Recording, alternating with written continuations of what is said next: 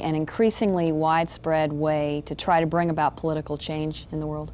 Yes, it is. In the technical sense, terrorism is being used more today. And when I say technical sense, I mean terrorism with a capital T, the professionals operating in the Mideast, in Central America, and so on.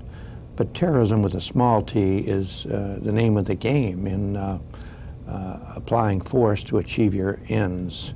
On the larger scale, in war, the name of the game is to break the enemy's will. In order to do that, countries have resorted, including our own, to some very terroristic activities. And it'll be kind of fun to discuss that because the two things merge, terrorism with a capital T and terrorism with a small t. Well, what do you suppose has given rise to this increase, let's say, in the last 5 to 10 years? I think because it's effective. And the United States, in losing out in Vietnam with the fall of Saigon 10 years ago, signaled the rest of the world that they were somewhat less cohesive than before in their foreign policy development and application, and more vulnerable to acts like that. For example, the Tet Offensive, in essence, was an act of terrorism. It was not a principally military act, and it had the desired effect by a demonstration of fanatic attacks against limited objectives. The effect intimidating through the media into the United States was effective in accomplishing the objective, namely weakening our resolve about the war, weakening the attention to the issues, and deciding, you know, we should pull out. And Walter Cronkite at that time making his famous declaration. Is there a connection between the people that were involved in the peaceful movement, in the peace movement in terms of ways of bringing about political change, and those now involved in terrorism? Have those that had tried through peaceful means to bring about change gotten frustrated and moved over? Is there a connection at all there? Well, to a degree, one man's freedom fighter is another man's terrorist, and where you have rightist, absolutist governments, you have a susceptibility to terrorist activity, and there are a number of those. Where you have a leftist dictatorship, particularly a communist one, there is not much vulnerability to terrorism because the internal ruling is by terrorism, and there is, and this is very significant, a global backing of terrorism, whether it be red or black, whether it be left or right, by the Soviet Union and her surrogates. That's in terms of doctrine, the supplies, safe houses, all of that. Whereas in the West, or on the free side, it's a piece-by-piece operation, usually defensive. Senator Jeremiah Denton, a Republican of the state of Alabama, is with us this afternoon to talk about the topic of terrorism. He has introduced in Congress several pieces of legislation which provide ways to combat terrorism, and we're going to be talking about the details of those and find out what you think that Congress and the administration can do to take care of the problem and what their approaches should be and whether or not you think they've done enough. You can dial those phone numbers on the bottom of your screen and join us this afternoon with the Senator. Senator, last fall, Secretary of State George Shultz called for support of U.S. military action against terrorism. Have we seen any move in that direction, and is there growing public support for it? Well, there was a specific set of quotations by the media of Mr. Shultz and Mr. Weinberger. I have discussed with them how much disagreement truly exists between the two of them. There is very little. You can be quoted in such a way as to indicate more than there is. Rather than dwell on what they said each, perhaps it's more useful to talk about the issues they're trying to address. Shultz is trying to say that the United States can't continue to look at the world as an innocent child and think that in order to protect its interests, its well-being, its security, even its survival, we can deal with the world as if it's innocent, or even use Marquis of Queensberry rules in the way we box. There may be times in dealing with a team that is playing not only hardball, but dirty hardball, that you might have to do something dirty too. And we have done dirty things. Sherman, in marching through Georgia and setting fire to the cornfields and so on, that was an act which, with a small t, can be called terrorism, because the object of it was to inflict on some starvation to intimidate a larger number.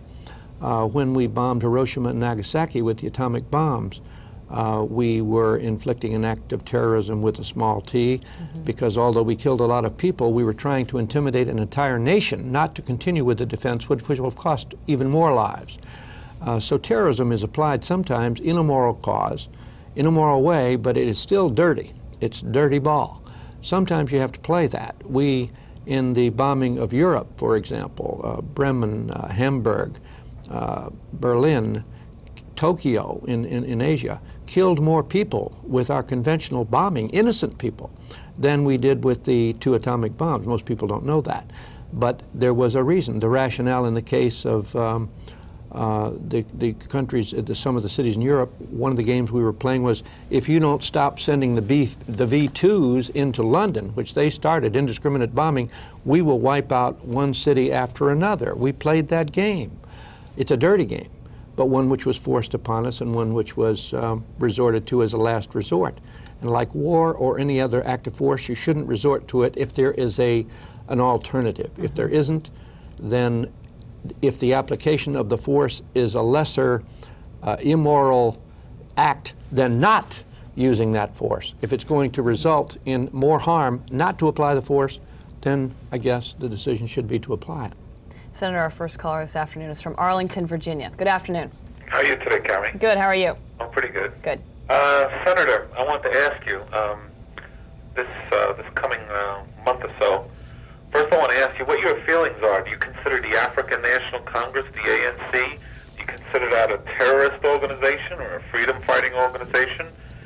And what is your vote going to be on the Anti-Apartheid Act going through the Senate? Well, okay, thanks. Senator, go ahead. I wouldn't want to mix the two. I'm against apartheid. I'm for leaning on the government to be much more liberal than they have been.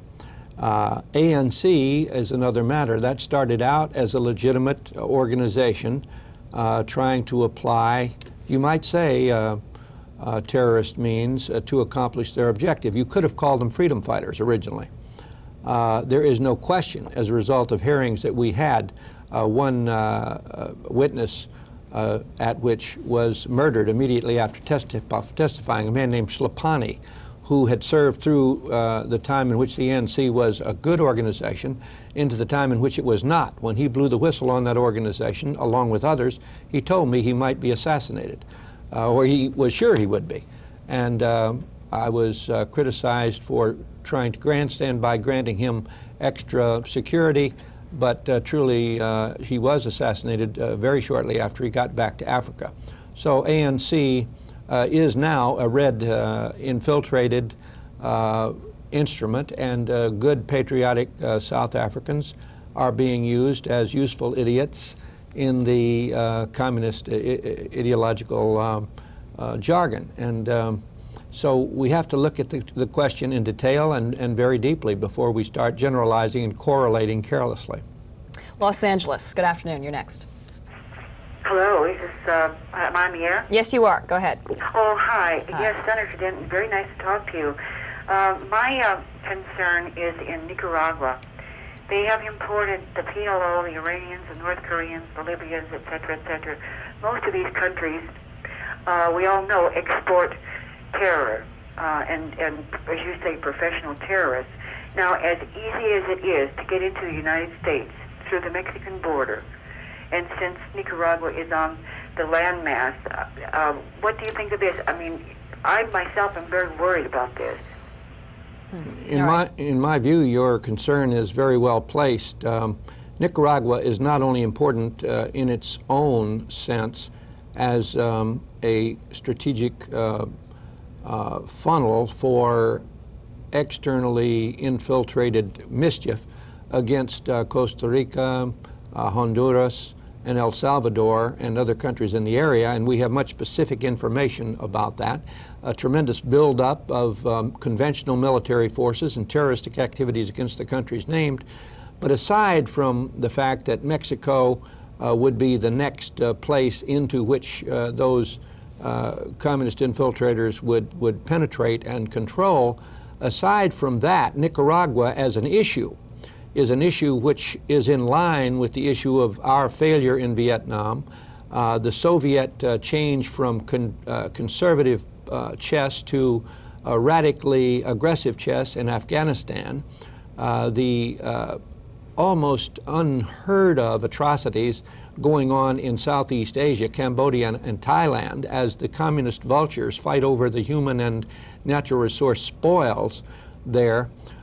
In that sense, in the broader sense of the United States' inability to protect its own interests, in the Mideast too, don't leave that out, the other nations looking on at us, particularly those in Latin America, are going to be very, very much affected, I believe decisively affected, by how much the United States keeps herself together in terms of bipartisan foreign policy and solidarity of development of policy with respect to Nicaragua. If we don't do a good job, I'm afraid we will have much stronger enemies in terms of their activities and successes, and many fewer friends who will be afraid to befriend us because of our not giving the Shah of Iran a place to die after he did almost all the things we wanted to liberalize in Iran.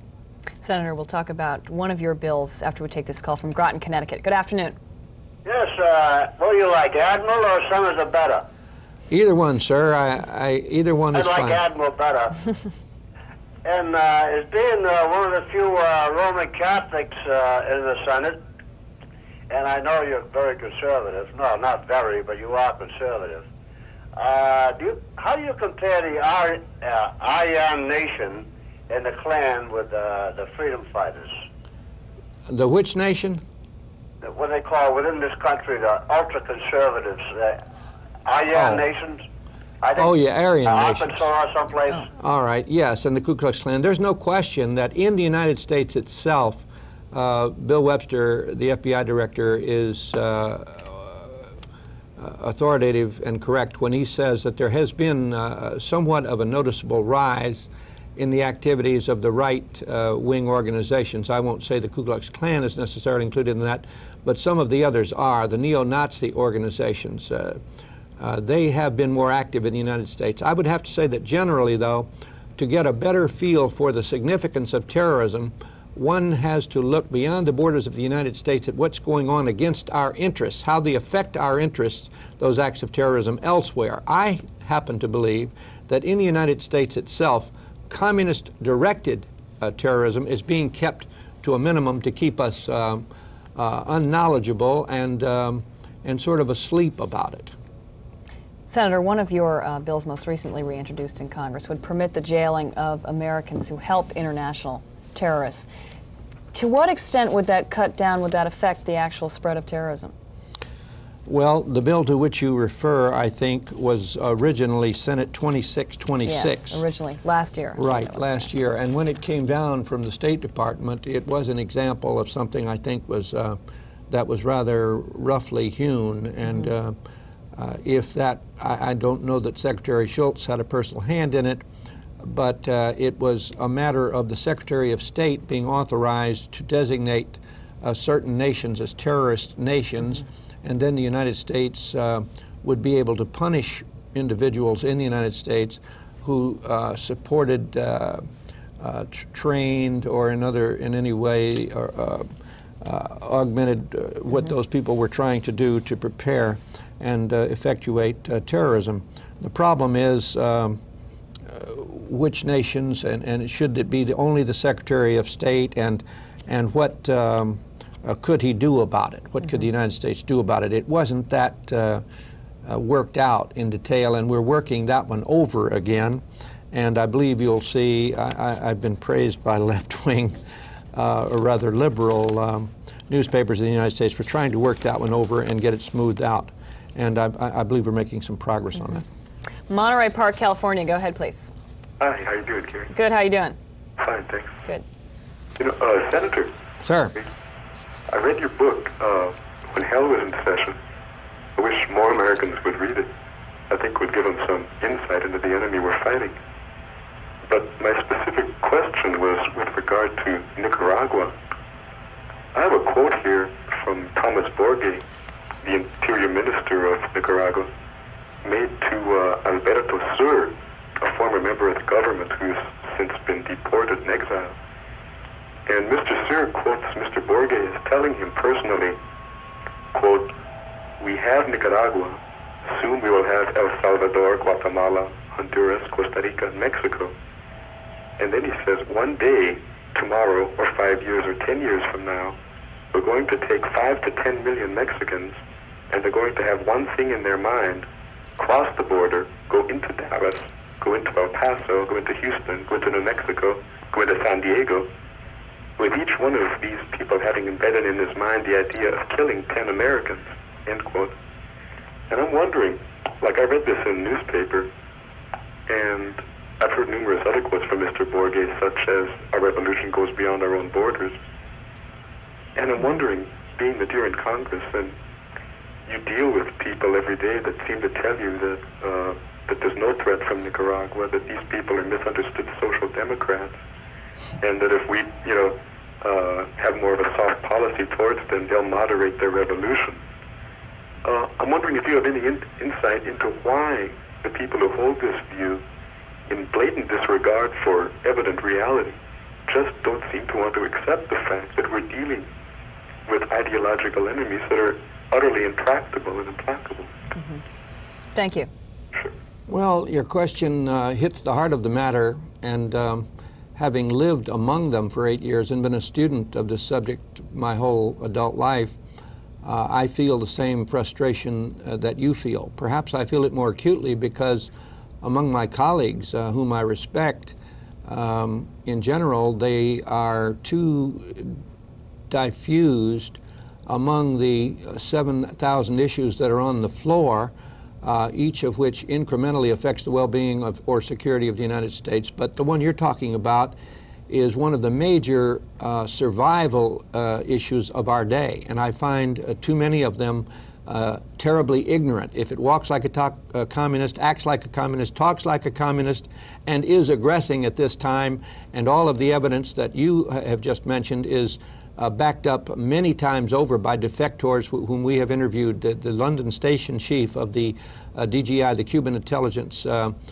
defected, and his testimony was corroborated by others. And he says that the Soviet Union is running DGI intelligence through a KGB officer, and other sources say that, and that they have been given pretty much carte blanche to do what they are doing if the number one target can be argumentatively demonstrated to be the United States. The ultimate target that is destabilized is the United States by whatever they're doing in Nicaragua or wherever. It's very, very clear. And yet we have funnels of information coming up from down there through the same kinds of spokesmen who were confusing some of our media people and some of our politicians during Vietnam. The same thing's going on again. And yet the truth is very, very clear. So I share your frustration, and that's why we were so happy that we did begin to clear up some of that confusion by the recent joint hearings between the Foreign Relations Committee and the Judiciary Committee on this subject of terrorism. And those were fairly recently, so we can talk Yes. about that. New York City is next. Go ahead. Hi, C-SPAN. Hi. Good evening, Senator. If you have a pen, Senator, I'd like you to just write this number down. 567 Go ahead, caller. 0441. I live in Manhattan, a very large Hispanic area here. A lot of people from El Salvador, Nicaragua, and I've been paying attention to what's going on. Senator, see if I'm wrong on this. I think half the problem, or a lot of the problem that has to do with Nicaragua terrorism is the disinformation that we're receiving here in the country. I honestly believe if people understood and realized, if you took a poll and you said to people, would you rather see Nicaragua under a free government or would you rather see them under a communist government? The poll, of course, would be overwhelming for a free government. The PR work is very, very bad from our side, from the American point of view. the misconceptions, the disinformation, what's left out, what remains unsaid. 2020 just did a 2020 thing last, when are they on? Wednesday? On Grenada, and the secret documents that were found in Grenada. Now, it's very good that they did this, but they've been there for 4 months. Why wasn't this snapped up by our networks? What I would like to do, if somebody would get in touch with me, I think what we should be doing, and I think it's tremendously important, we should begin a verbal assault. We should start bringing the truth to the American people. And the way I think we should do that is people who understand what's going on should get together. And when things happen like Representative Dellum's making friendships with Marxists like Bishop, and these things come out in papers, they should be brought to the attention. The phone should be ringing on CBS, ABC, NBC. Why aren't you snapping this up? Why aren't you reporting what's going on in those Grenada papers? Why do we have to wait for a special report from 2020? This was a big, major story. And I believe that in order, and Secretary Weinberger said this, that we'll never be able to really go to into battle or stop anybody until we have a consensus of the American people. And we're never going to have a consensus of the American people until they realize what's going on. Once they do realize, there will be consensus. And this boob tube is the only thing that can bring it to them. And I just think it's tremendously important. I have some very, very, what I think is good ideas of how to put, by using billboards in New York City, for instance, with sloganeering type things. But I would put this: the liberals don't have an intellectual leg to stand on. Come out and fight, and then sign it yourself, Newt Gingrich, Bob Walker, guys that understand the problem, that know what's going on. Challenge the left. Challenge them to get up before the people of America. Get up on those televisions. Say why you think there's no threat in Nicaragua. And we'll say why we think, and let the people make up their mind. That's what we need in this country. All right, thanks, New York. Senator. Well, I agree with all you said. There is an effort on the part of people like you, and that includes people like me, to do precisely what you said. I found that I was limited in what I could do within the Senate. Therefore, I founded a foundation to undertake to join other foundations in trying to do precisely what you're talking about. The media are not full of dishonest people. They're full of a number of misled people who are still trying to prove that they were right about Vietnam, about which they were dead wrong. And that is an inhibiting factor. Some of that is eroding away as younger people come along, or as more deeply conscientious older people are saying, mea culpa, we not only were wrong about Vietnam, but in some cases we lied about Vietnam. In the Tet Offensive, we got on a team to tell lies. Now, the government is not innocent of misleading either. But we've got to realize that we're in a ball game at a certain juncture at this point where we better go back to bipartisanship in looking at foreign policy, be we conservatives or liberals or Democrats or Republicans, that this country is beginning to lose its footing in the world, not only as a leader, but as a friend or as a credible enemy. We are being perceived, perhaps somewhat accurately, as a rather paralyzed giant that is ripe to fall off the tree like an overripe plum and fulfill Khrushchev's prophecy, we will bury you. He didn't mean overcome us with nuclear weapons. He meant that we, in our sloppy thinking and presumption about not being able to live with prosperity and not being able to look things in the eye, would simply weaken until our interests were eroded to the point and our credibility was eroded to the point that we couldn't stand. And I believe you're right, and I have found that through my own foundation, the National Forum Foundation, you can hammer away at a network, hammer away at a commentator, and they're generally honest people. And we need more doing that. As you know, Ted Turner and Senator Helms are trying to do something about getting a network that would be more objective and not as pre-biased as the three of them are now. There is no question that they are. There are books like the two by Lefevre concerning Vietnam. That sort of thing still goes on. I don't think they're un-American. I don't think they're dishonest. I just think they're biased and wrong. And until they become objective, until they stop slanting it in terms of that bias, we're in trouble. Because the only way you can get the news to the people is through television, the principal way. And the President can hammer away, the Secretary of State can hammer away, and you can do it multi-administrationally. And if they want to twist it up, even you and I are going to have a lot of trouble figuring through about 80% of it. I found myself deluded many times by what was put not only there, but sometimes in the New York Times, sometimes in the Washington Post. And they're full of good newspapers in the United States, and not all the people on either of those are wrong. But there is a problem, and we do have to rise and meet the challenge. Enough good men doing nothing will result in this country going down the drain. I don't mean that I'm omniscient. I don't mean that I'm a hawk. I just mean that we better start getting back to bipartisanship and brotherhood in the way we look realistically at our problems, or we're going down the drain, and we'll deserve it. Eugene, Oregon, you're on with the Senator. Hello, Senator. I have been listening to the show today, and I wanted to go through a few of my own opinions on this topic. I was a Vietnam veteran, as were 500,000 plus other Americans, over 1 million. And when you were in Vietnam, you were there as a airplane pilot, a bomber. And my area of concern when I was in Vietnam was doing target selection in the area that you were bombing. Now, I was in Vietnam several years after you were shot down and captured.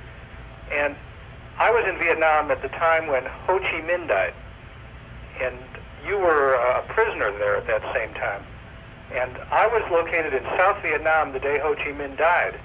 And as I was going down, I was on the same day both in Da Nang and down at Tan Son Nhut and in Saigon, Ho Chi Minh City now. And I saw a large percentage of the population was wearing black armbands on the death of Ho Chi Minh. Now, from your comments, I get the impression that you learned nothing from our experience in Vietnam. It's unfortunate that you were a prisoner there, because I feel that you failed to live with the people and see what they were doing. Now we're repeating the same mistakes in Central America that you were forced to suffer by in Vietnam. You use the word communism as though it were a disease. And I see this repeatedly from people who, they use the word conservative. I don't consider myself liberal or conservative, but I don't view communism as a disease. I view it as an ideology, a theory that is growing because our country doesn't seem to want to be brave against it as an ideology. Your approach is as though if you shake hands with someone who is a communist, you're going to somehow catch something on your hand. So out of fear, we must draw a fence and not raise a hand. Okay, thank you, Eugene. Senator Denton. Well, I appreciate your opinion, sir, and it is just as valid opinion as my own. However, in speaking as a Vietnam veteran, your views do not represent, according to national polls, anything like the center of gravity of the Vietnam veteran population. I would say that 85% of them diametrically, at least, disagree with you, with maybe some uncertain. Yes, if a communist, a real communist, shakes hands with you, you better check to see if you have your ring and watch left after he draws his hand away. They are set by their own manifesto, by their own intent, by their own tactics, by their own plans, by their own past actions and ideology to take over this world, if necessary, by conquest. They deny the dignity of man. They say the state is it. That's the very opposite of our explosive declaration that all men are created equal, endowed by their Creator with certain inalienable rights. Not from God to the king, to the people, but from God to the people, and the government is of the people, by the people, for the people. If you don't think that's different from the way the communists rule, you better go visit in Hanoi like I did, when those people would come before my little cell and open that peephole and make the sign of the cross to let me know they sympathized with me, and where I watched a woman after she was gang raped by the soldiers in the complete freedom of the sexes over there, bleeding almost to death in the moat behind my cell on Tet. I watched them get doped up on Tet, which It wasn't at all the kind of propaganda that you read about. I don't know who made them wear the armbands in South Vietnam. I know they did mourn Ho Chi Minh's death in North Vietnam, and right after he died, they tried to bury the brutality of treatment with him. He died on the 3rd of September, 1969. Almost immediately after that, the treatment changed, and they pretended only a few guards and soldiers were responsible for torturing us, and they asked me how they could improve the treatment, and they apologized to me, thinking that President Nixon was going to find a way to win that war and try them as war criminals. And when I left that country, sir, and landed on our soil in the Philippines, on our air base, and said, God bless America, I said so in thanksgiving that we had persevered after many errors, which wars are prone to be full of, and had won that war. And had won our cause and kept those people free. We didn't. And I lament that. And I think a lot of Vietnam veterans do. Charleston, South Carolina. Good afternoon. Yes. Thank goodness, Senator Denton, we've got you in Washington. I want to thank you for what all you've been through and let you know that we certainly appreciate you.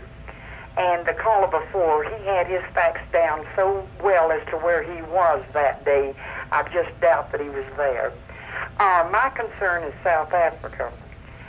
I agree with you that I'm against apartheid, but I just am so afraid that if we push the South Africans too far, that they're going to turn and go towards communism or go towards communist as friends.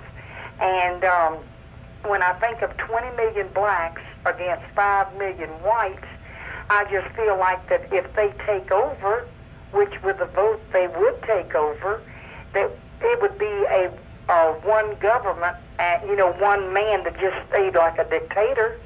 I don't see how 5 million whites could ever win out with 20 million blacks.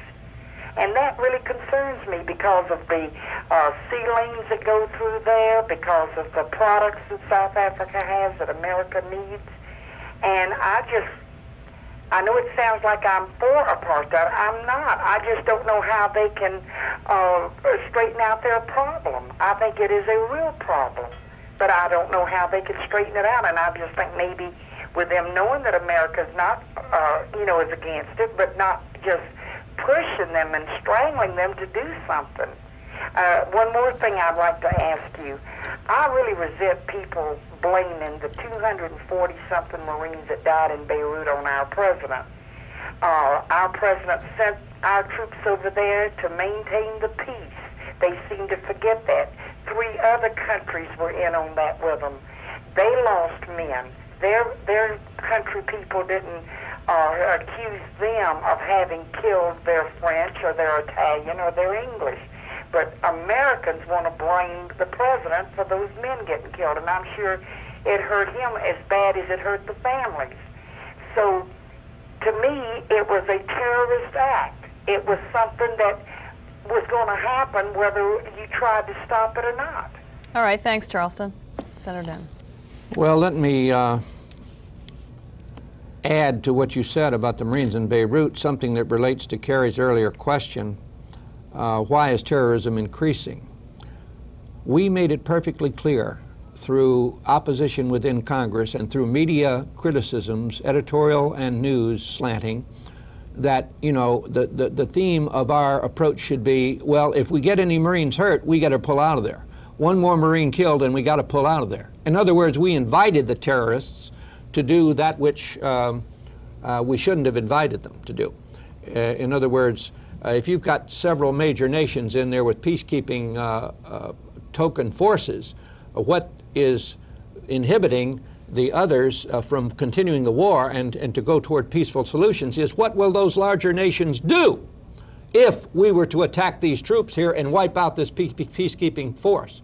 If you destroy that question, if you supply the answer, we'll pull out, then you've negated the whole footing of the investment in the first place. I'm not saying it was a wise or an unwise move. I'm saying that whatever efficacy it had was destroyed when the media and critics of the policy made sure that the enemy knew that all they had to do was to kill a bunch of them or some of them and we'd pull out. That's not the way you should go into a situation like that. You should go in with unity. And again, that's why we tried to have these joint hearings. I'm not trying to dictate. I'm trying to get people together to study the problem so that we can work toward better policy within the Congress and for the administration, and also get a better understanding out there in the public, a consensus in which that policy will float, be understood and supported in a spirit of unity. And we're a long way from that. Thousand Oaks, California. Good afternoon. Yes. Am I on? Yes, you are, ma'am. Go ahead. This is Kathleen from Thousand Oaks, California. I first want to say thank God for Mr. Denton. We're all very lucky to have him here. And I wanted to ask why there are so many legislators that are anxious to reward illegal aliens with legalization. If those legislators lived in the places where they are swarming across the border, it is very frightening. They are coming across so fast, and the few men that we have on the border are almost helpless. And as a suggestion, they really should close the border and take an absolute head count, because so many of these people coming across are only coming across for monetary reasons. They openly tell you they don't want to become Americans. And it's just a real detriment to our country, because when they get legalized, they will form a very strong voting bloc that will certainly change our way of living. All right, thank you, caller. Thank you. Senator. Well, the refugee problem will become multiplied hundreds of fold if we do not have effective policy causing Nicaragua to inhibit her activities against her neighbors. The obviousness of the need in terms of what has been said, the tremendous buildup of massive conventional arms way beyond their need to defend themselves against their neighbor, and they say they're putting them there because they think the United States is going to attack them. It's a vicious circle.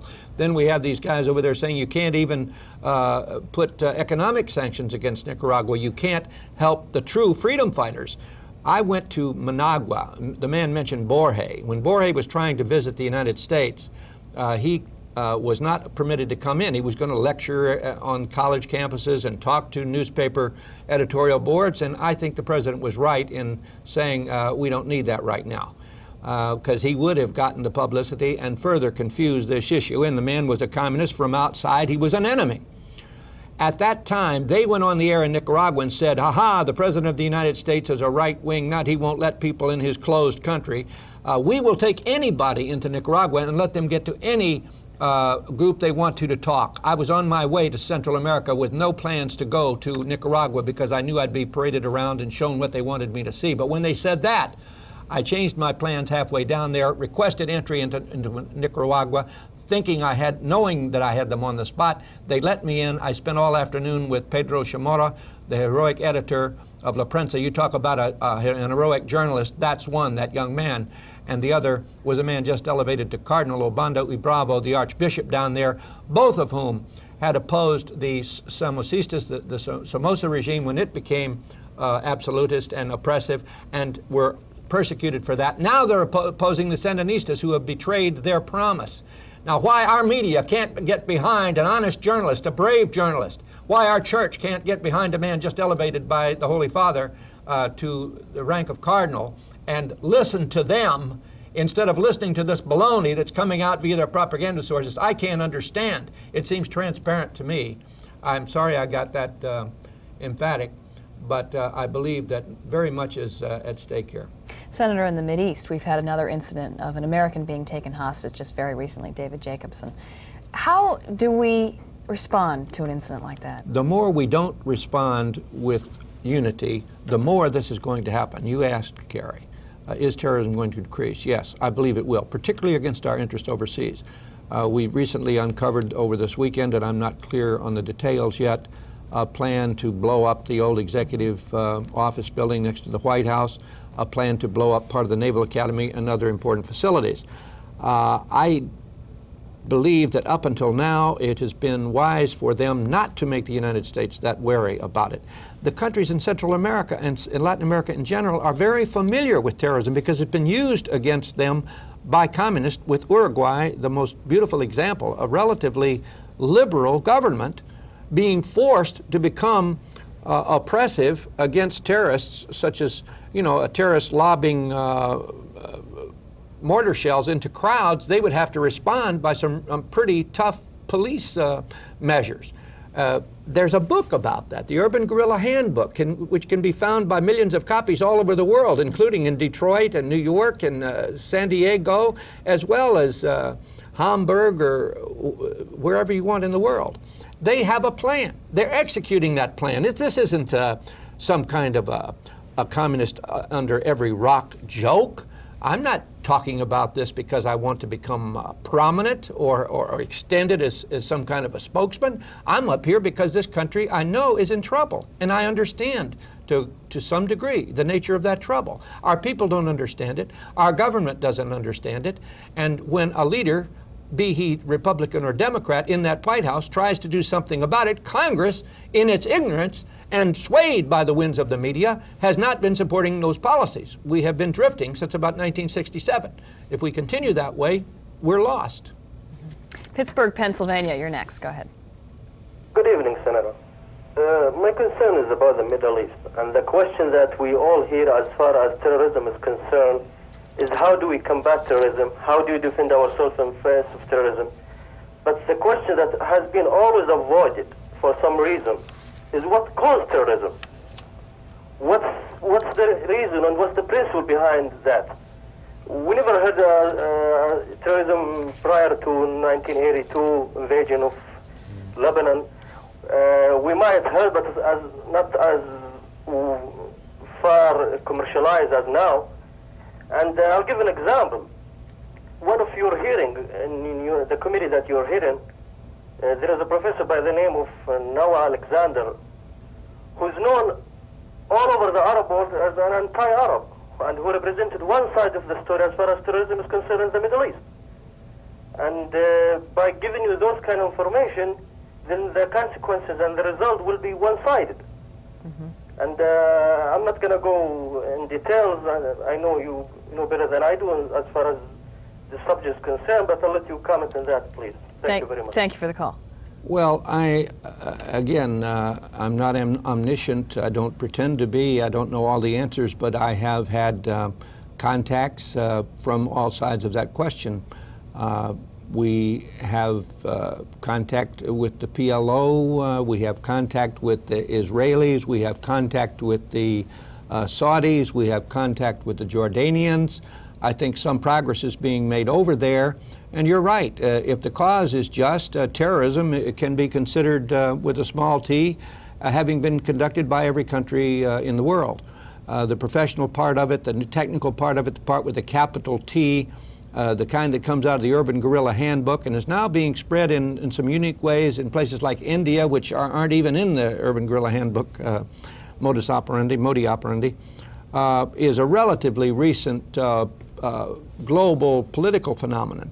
And the important thing to note is, in the Middle East, if terrorism supported by our enemies, be it justly caused or not caused from the terrorist point of view, if that is fed in terms of arms, safe houses, whipping them up into a frenzy, and we lose access to that oil, this country and her allies are down. We cannot recover from that kind of loss.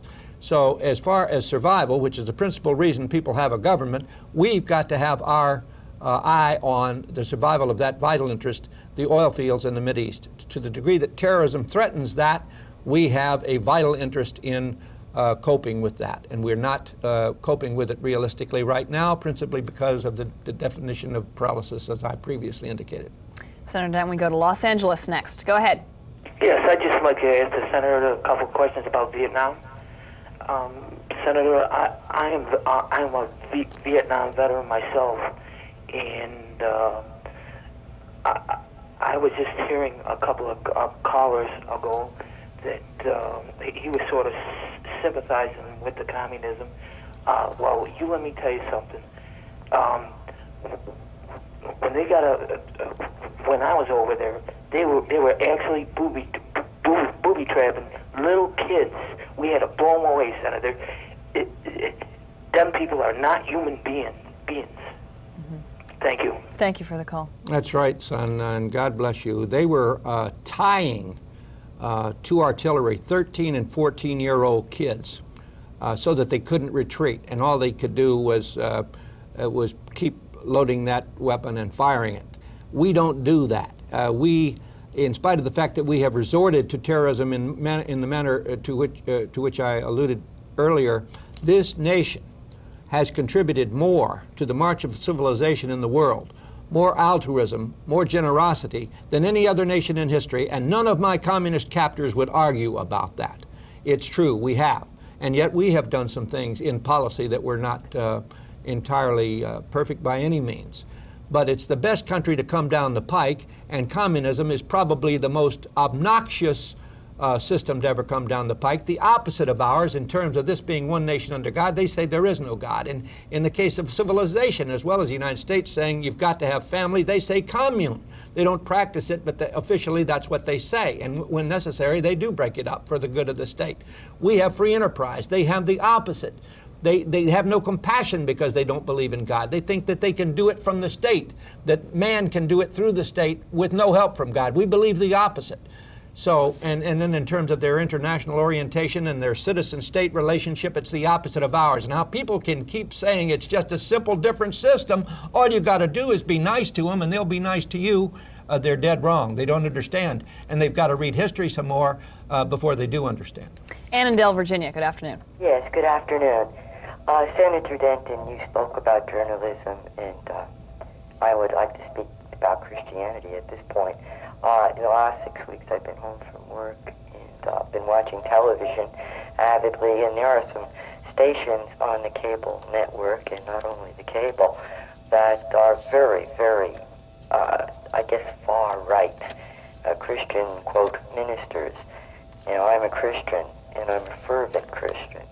But these programs, and certainly not all of them, but at least 5 of them, are led by ministers who are so far to the right, they get into politics.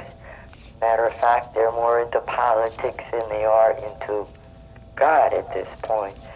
And it's ludicrous, and I'm frightened for this country. Mm-hmm. Within the last 6 weeks, I've watched program after program that they beseech for money, and they don't talk Bible, they talk politics, or they equate the Bible with politics, and I'm quite sure have some kind of political ambitions or something. Is there anything in this country, any laws in this country, or is this situation too new to be able to qualify these people when they go on and make statements that are just absolutely ludicrous? All right. Thank you, Annandale. Senator Denton. Well, I agree that they go for money because it takes money to produce the programs. It takes money to maintain their operations. I agree that they're into politics now. I won't try to defend each of them as being perfect, but I will say that on the other side of the coin, compared to the money that they get, pornography, and which is very much into politics. If you look at the kind of magazines that are into that, they're into drugs in the same magazines, and they're into politics. They're into be nice to Nicaragua. Let's don't deploy nuclear weapons. Let's freeze nuclear weapons. That gets into Congress. That kind of stuff, which is proven now to be responsible for a lot of families breaking up, for a lot of kids being assaulted and abused, something that we don't need. We have enough problem with our natures without having something as diabolical as that, which attacks the dignity of women, which distorts our own tastes, which should be coming from natural God-given appetites, and twist them to something that isn't natural, nor is it socially maintainable. Why not? When the government starts protecting that sort of thing, and you have a commission from the president coming out some years ago and saying there's nothing wrong with pornography. We ought to encourage it. It helps jazz up jaded tastes and so forth in married people, and that isn't true. It's been proven untrue, and I hope the present commission by the Attorney General straightens that out. So if our government begins to make rulings to keeping kids out of from praying in schools, which never had been the case before in our history, and other rulings which the Christians and Jews and Muslims for that matter, or anyone who believes in God, consider to be offensive, where the kids' values in schools are being produced by the government contrary to those religions and contrary to the parents' desires, why shouldn't they get political? Because the opposite of what their beliefs are have become too much the political norm. So I don't agree with you generically, but I can't categorically disagree with you in the sense of saying that they're all perfect, and certainly I am not. San Diego, good afternoon. Yes, Senator, I'm really quite glad that your efforts to try and stir the country up are not going to succeed, because there is a lot of divided opinion about what to do in Central America. I'd like to point out, that where you lose credibility is your polarizing attitude towards communism. A communist is a communist is a communist. That the atrocities in Cambodia are equal to the quote-unquote totalitarianism in Nicaragua. There's no bloodbath in Nicaragua.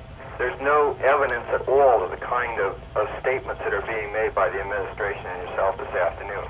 In fact, I was fortunate enough to be able to see on C-SPAN a couple of weeks ago. I was able to see the ambassador of Nicaragua, the ambassador of El Salvador, and the roving ambassador to Central America being examined or interviewed, testifying before a congressional Senate committee. And it was only upon questioning that they admitted, when finally asked, well, if Nicaragua is already a full-blown Marxist-Leninist totalitarian state, what is the point of the Contras anyhow? Because they can't win. Finally, upon being put to that question, they had to admit, well, actually, they're not really a full-blown Marxist-Leninist totalitarian state yet. We think they're going to go that way. Oh, Senator Biden said, well, maybe then there are other ways that they can be convinced not to go into a full-blown Marxist-Leninist state. Well, yes, that's a possibility, finally the ambassadors admitted. I think that the kind of polarizing attitude loses credibility in terms of developing a realistic solution. The Nicaraguans are not committed to being Marxist-Leninist totalitarian. There's no bloodbath going down there except the Contras, who I'd like to point out do not even fight the army of Nicaragua. They fight innocent, helpless civilians. They kill old people, young people, rape them, slaughter them, torture them, slit their throats. I mean, we've seen pictures of it. They're no angels. They're no freedom fighters down there. Okay, hold on, San Diego, and let's have the senator respond. Thank you. There are a number of pictures and so on. The question is, where is the truth? I didn't say that what is happening in Cambodia and Laos is what's happening in Nicaragua. They're two separate situations. I said that the tragedies happening in both countries are partly a result of United States and the free world's inability to deal with the spread of communism. In Nicaragua, you do have the bloc system, the same one that's used in Moscow, the same one that's used in Havana, which requires intimidation of young people and they're informing on their elders. You have a whole structural governmental apparatus that I think you are innocent of knowing about. I am not. I lived among it for 8 years and studied about it a lot of my life. They are oppressing against their own people. If you had a free vote in Nicaragua about which way things ought to go, it would come out the way I saw on one of the major networks, which they seemed to miss. They were showing a scene in an orange grove in which displaced teachers, because of an agricultural crisis, were having to clean up the harvest. They were taken out of their schools by the government, put in groves to pick some fruit. And as the cameras went by, they were smiling, which the guards were making, the security people were making sure they did. One guy, as he was picking the fruit, whatever kind it was, I don't remember whether it was oranges or bananas, whistled the song Yesterday. Now, I knew what he meant because that was the kind of signal we used to try to get back via television when we were in prison. A subtle message he was trying to get back, smilingly saying, we wish these guys weren't here. We wish we were free like we were before. I was down there and talked to the Archbishop I told you about and the journalist I told you about, and I'm in constant contact with people down there. I'm not trying to dictate facts. I'm only asking that we look closely at this and find the truth. That's all I'm asking. Burbank, Illinois, go ahead, please. We've got about 2 minutes left. Hey, Kerry, thank you. your program is the most important thing that's ever happened to this country. Senator Denton, a couple of callers have talked about the people being the important thing as far as the country is concerned. I agree with that. I think the people should be involved. The trouble with this country, if you want the people to get involved, you're called a communist. I would like you to think of a few names and tell me which of those people were communists, which of them were not communists, which of them were or are supported by the people that really put them in power. Somoza, Batista, Ho Chi Minh, Mao, Pinochet, Marcos, Castro, Chiang Kai-shek, Gaddafi, the king that he replaced. I was there. Ayatollah Khomeini and the Shah of Iran. Which of those are communists? Which of them are capitalists? Which of them are guys that we put in power? And so on. All right, thanks. Well, Ho Chi Minh was a communist. He spent many, many years in the Soviet Union learning about communism. Some of the leaders in the Sandinista government, which you mentioned, are communists. They say they are communists. They say they're Marxists. They receive all of their aid from Cuba via the Soviet Union, from the terrorist, the 5,000 Cuban communist military advisors, all through the country. They get supplies from communist organizations all over the world, including Vietnam. I don't know what it takes to convince you that they are communist. Some of the other men you named, I'm sure some of them were not communist. It was a pretty fast list you gave to me rather suddenly. Senator Denton, our time is out. Thank you very much for joining us. Thank you for having me, Carrie. Thank you to our viewers. As always, tomorrow at this time, Congressman Coulter, Democrat of the state of Pennsylvania, will be here to talk about Social Security COLAs. So do join us for that. Have a good day.